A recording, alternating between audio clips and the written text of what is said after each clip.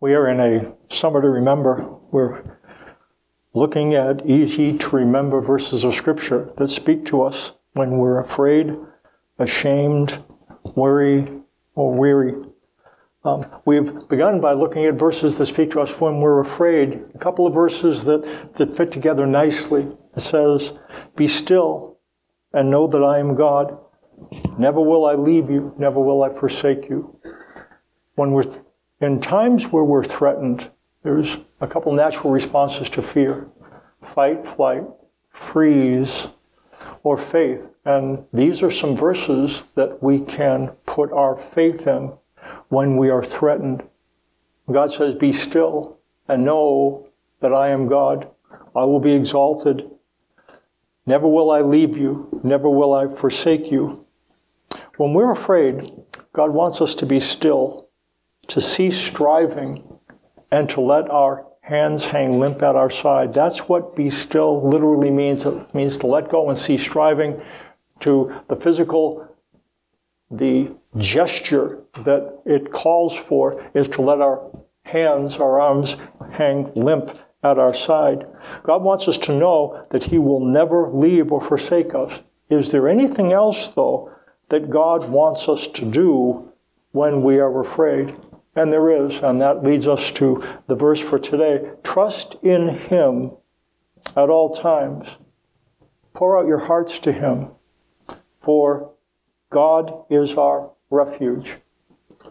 Look at that verse, very short, something that easy to remember, that we can put into our minds. Review that a few times in your mind. Trust in Him at all times. Pour out your hearts to Him, for God is our refuge. Could you memorize that? See, if we have something like that memorized, we can think about it. Reminds us of promises that God makes to us when we're threatened. Something that as we make room for it in our mind, it gives us something to focus on when we're afraid and when we're threatened.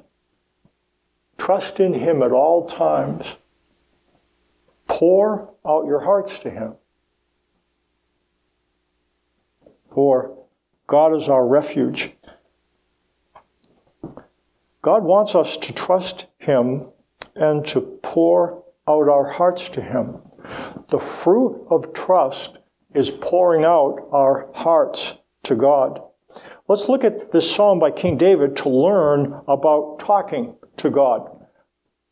It says, this song begins, and it's a psalm of David, "My soul finds rest in God alone. My salvation comes from Him. He alone is my rock and my salvation. He is my fortress. I will never be shaken."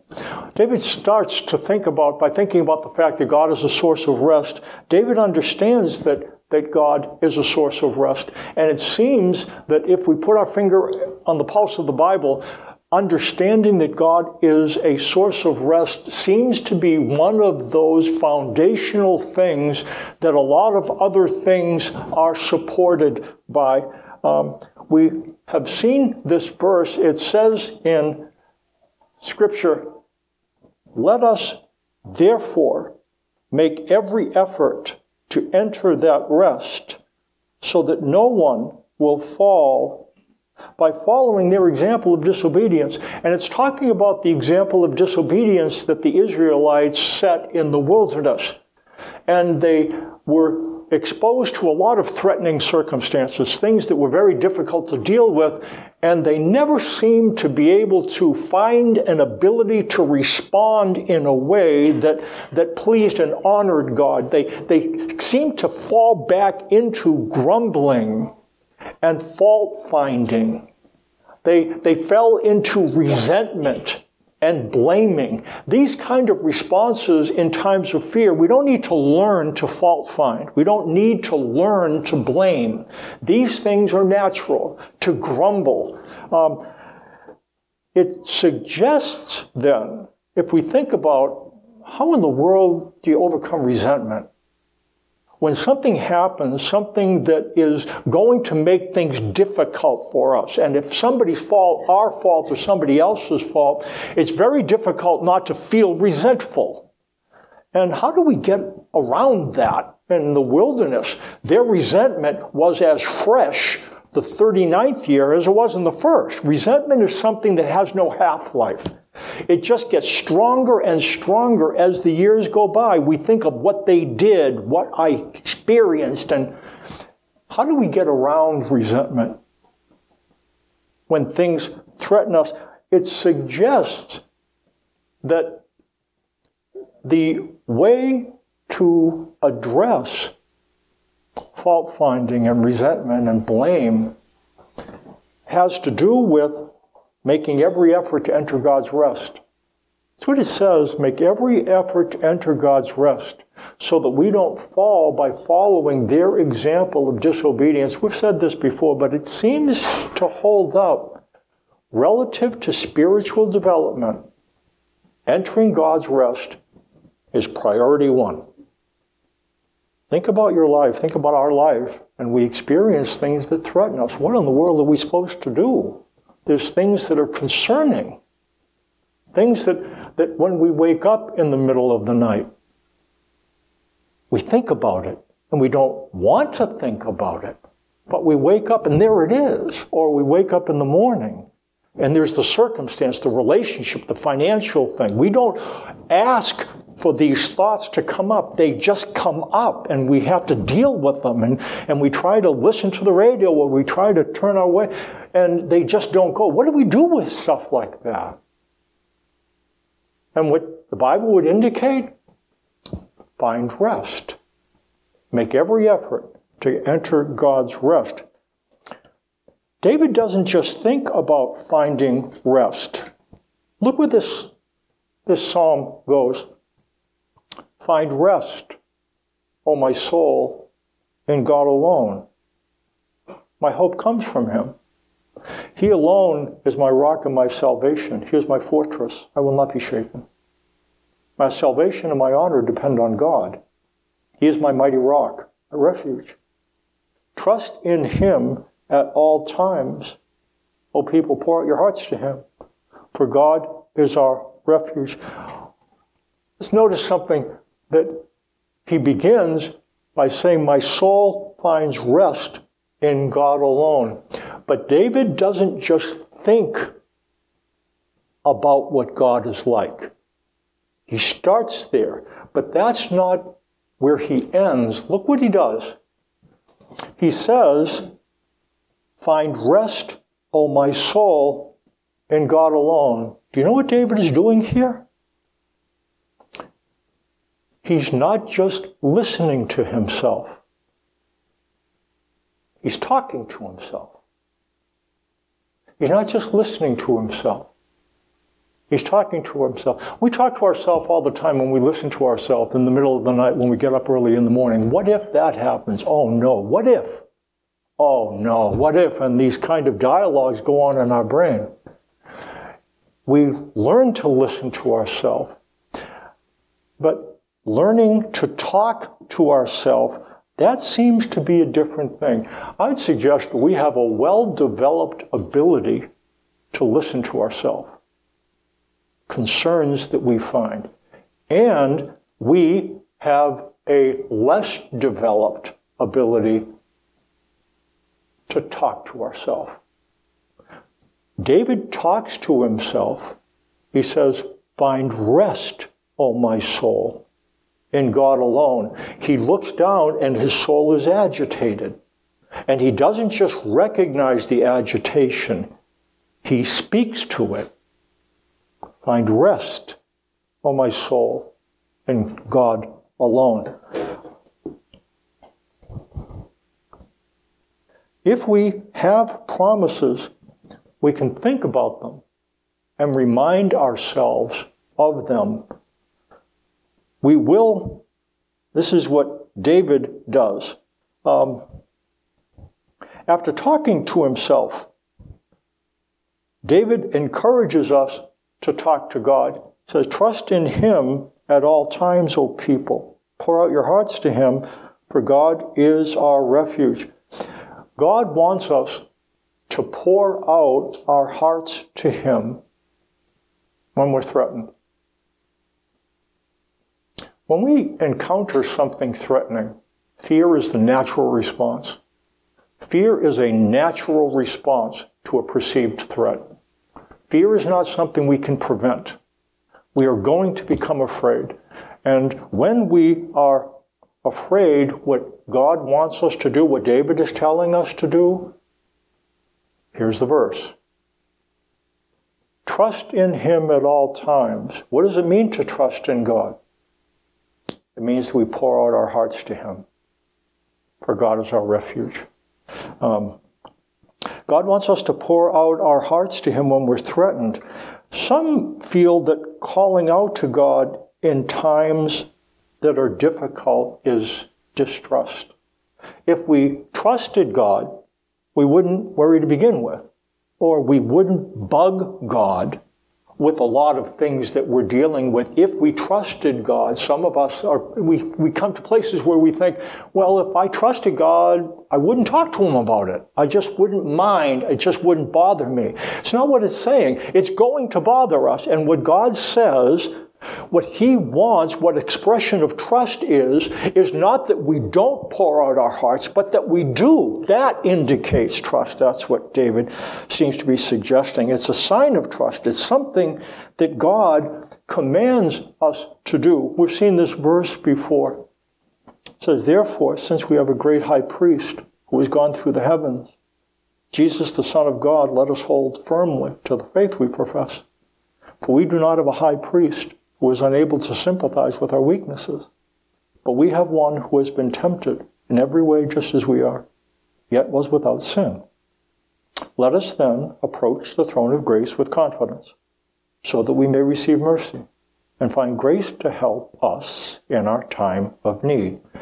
It's addressing us in a time of need, a frightening time, a threatened time. It says we can receive mercy and find grace to help us in our time of need. That word help comes from a word that actually means rope, and it has this sense to it.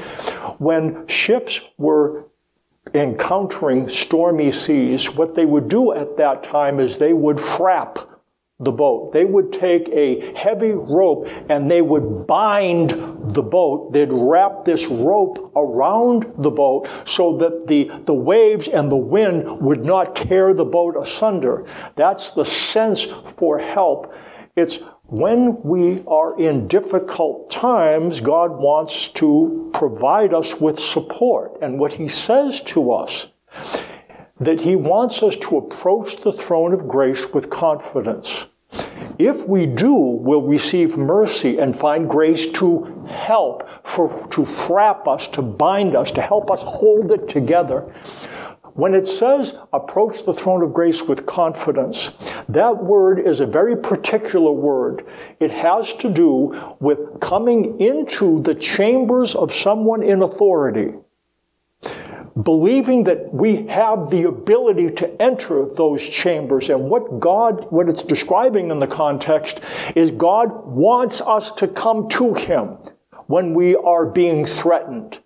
He invites us, He commands us to come into His presence with confidence.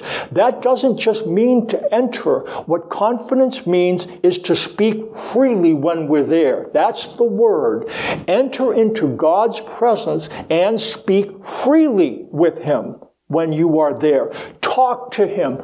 Pour out your heart to Him. That's what God commands us to do. And if we do that, it says we'll receive mercy and find grace to help in time of need. It's something God wants us to do. We're encouraged to come to God's throne in the context of this verse because of Jesus' sympathy. Because He sympathizes with our weaknesses. What prevents us from coming to God when we're threatened? Think about people that you call when you're threatened and afraid. Who is a person that you call? Have a person in mind? What about that person encourages you to call them? I would imagine a couple things. It's a person that doesn't judge you. You shouldn't be worried. Oh, stop that.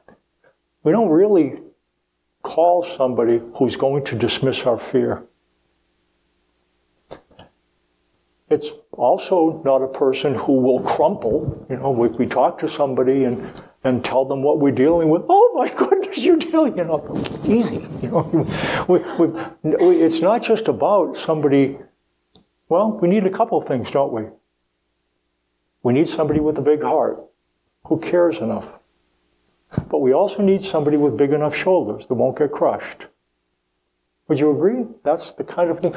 Look what David ends up saying when he talks about what he experiences.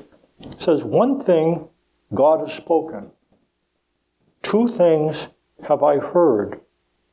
That you, O God, are strong. And that you, O God, are loving. David tried to tune God in so that he could pour out his heart when he was threatened. God gave him a couple of things to think about so that David would find the ability to pour out his heart to him. And God said two things to him. I think he says them to us as well. I think he'd say them to you. And what he would say is this: I am strong. And I am loving. You are not going to bore me by coming. I'm loving.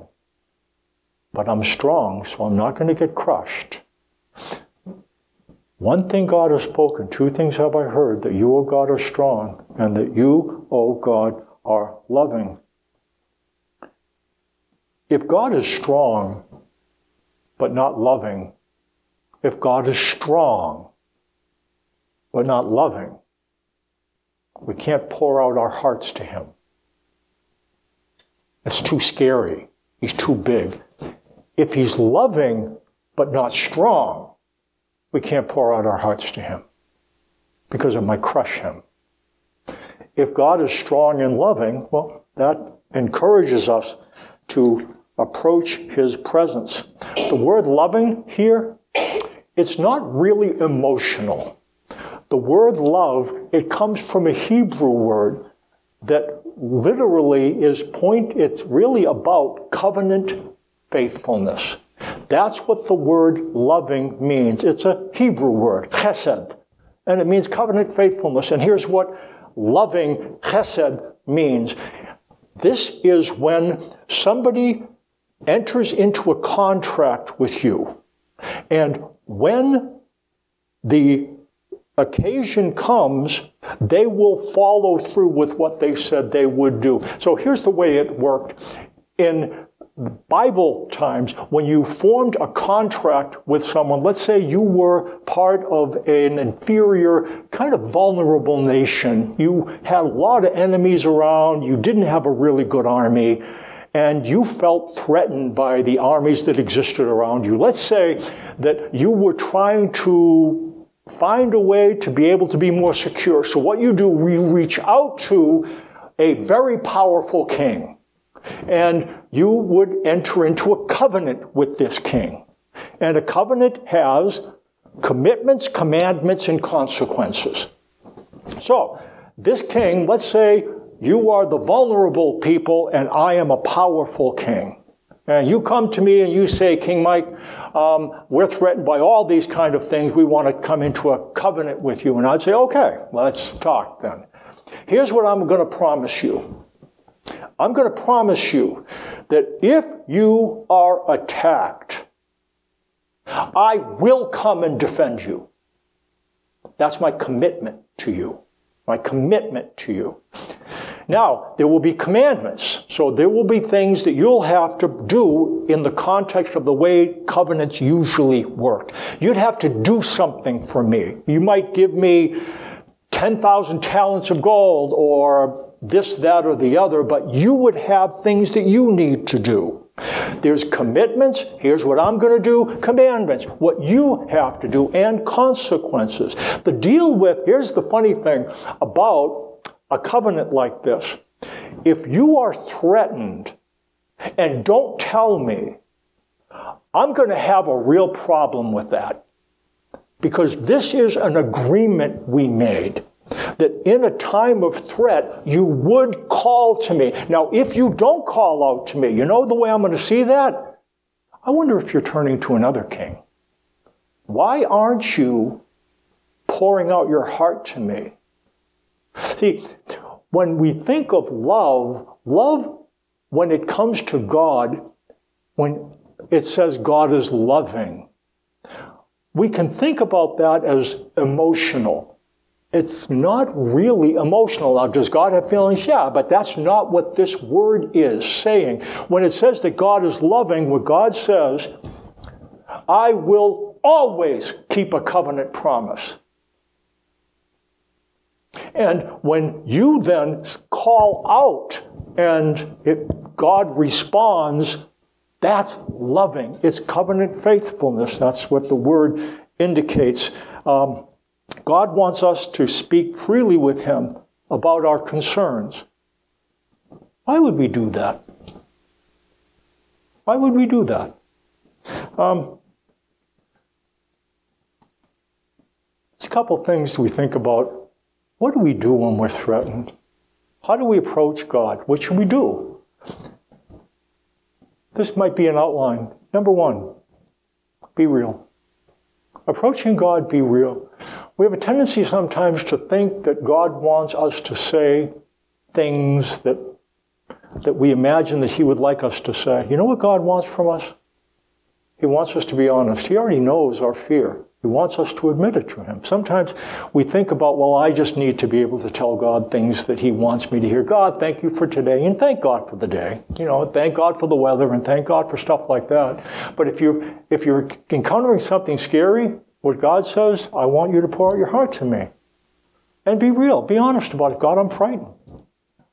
I don't know where the money's going to come from. God, I am concerned. I feel this way. God, I don't... So be real. Be real. Then be still. That's what it says. It's a promise we looked at last time. You remember it? Do you remember it? Be still and know that I am God. I will never leave you, and I'll never forsake you. Be real. Stop. Before you call, before you get the calculator, before you read the book, before you call the friend, maybe even, stop. Be still. Let your arms hang limp at your side. Let go. And think about God's commitments. What are His commitments? You memorized a few. Never will I leave you. I will never cast you adrift. That's what it means. God will never untie you so that you are driven by the waters into terrible things. God says, I will never leave you. I will never cast you adrift. I will never leave you behind. If you get in a circumstance where you're isolated, God says, I will never leave you alone. That's what He says in that context. And you know what it means to be still then? It's to stop and to think about what God says to you and to make room for it. Be still. Then speak freely. Pour out, God, you know what? I need this, I need that. So be real, be still, speak freely. Those are the action words. And what's going to happen as a result, it will provide the ability to wait perseveringly and respond gently. Waiting perseveringly, responding gently, that will come naturally. It's not natural, but as we learn to not only think about God, but to tell ourselves about Him. Find rest, O my soul, in God alone. It's something that we remind ourselves of. And in fact, point 2 2 and 3, I think those are really pivotal. And here's a way that we might think about them. Be still by inhaling his commitments. You say, you will never leave me, you never forsake me. Think about them. Inhale them. Inhale his commitments. Exhale your concerns. Inhale. Exhale. We can look at this as spiritual breathing. Inhale his commitments. Exhale your concerns. Inhale his commitments. I want you to think of a frightening thing that you're facing. God says, I will never leave you, and I will never forsake you. Breathe that in. Breathe it in. But there's things that you're going to need. God, give me strength. Give me peace. Give me finances. Breathe in. Breathe out. Breathe in. Breathe out. Inhale his commitments. Exhale your concerns. And as a result, it leads to waiting perseveringly and responding gently. The ability to do this doesn't come quickly. In fact, in David's life, he experienced a lot of very difficult things, and he learned to pour his heart out to God. My sense is that anybody who has learned to pour out his heart to God has had to experience difficult things in order to learn it, and it's taken a long time. That seems to be the way it is. It doesn't come. If you find yourself, well, let me suggest this. You're saying, if you would say, Mike, you know what? I really would like to do this. I'd like to learn to, what was it, Mike, again? Inhale his commitments, exhale your concerns. My one piece of advice, that's how you find rest, and I'd say that's a great thing. You can't wait until a crisis to practice it, though. If you wait until a crisis to practice it, other coping mechanisms will overwhelm. So you know what you got to do? Try to make a habit of it. First thing in the morning, when do you think about God? When you go to bed? When you wake up? When you wake up in the middle of the night? Can I encourage you? Think about these things. God says, be still. Know that I am God. Never will I leave you. Never will I forsake you. Pour out your hearts to him. Trust in God at all times. Pour out your hearts, for he is our refuge. Learning to talk to God in non-crisis times, you know what will happen? When you get in a crisis time, it will be a little bit easier for you to bring these things into your thoughts and into your actions. There's a couple of reactions that we do naturally when we are afraid. Fight, flight, freeze, and faith. Faith is a supernatural response. The first three are natural responses. And we've looked at a couple of verses that help us to place our faith in him. Could you remember these verses? They're verses that could help when you're afraid. Be still. Know that I am God. Never will I leave you. Never will I forsake you. Trust in him at all times. Pour out your hearts. For God is our refuge. I'm going to do this from week to week. I'm just give you a chance. I'm going to be quiet. Really just going to give about a minute. Think about these verses. Mull them over in your mind. And then I'll close us in prayer.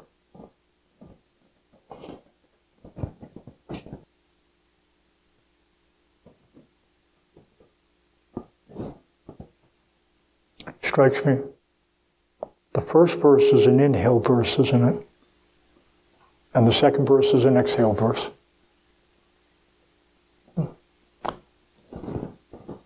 Be still and know that I am God. Never will I leave you, never will I forsake you. Inhale. That's a commitment verse. Trust in him at all times, people. Pour out your hearts to him, for God is a refuge. That's an exhale verse. Let's stand for closing prayer.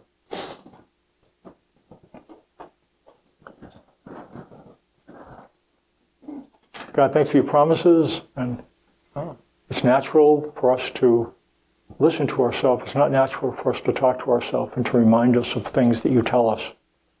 David experienced that, and that became the foundation of him being able to call out to you in difficult times. That's what you want us to do, to approach the throne of grace with confidence. You want us to pour out our hearts, and that's not something that comes naturally. I ask that as we make room in our minds for promises, that becomes foundational. We'll think about the fact that you are strong and you're loving, and little by little, we'll learn to more naturally, over a period of time, going through difficulties, to pour out our hearts to you. Thanks that you tell us that that's what you want us to do, and thanks for David, who encourages us to do it. In Jesus' name, amen.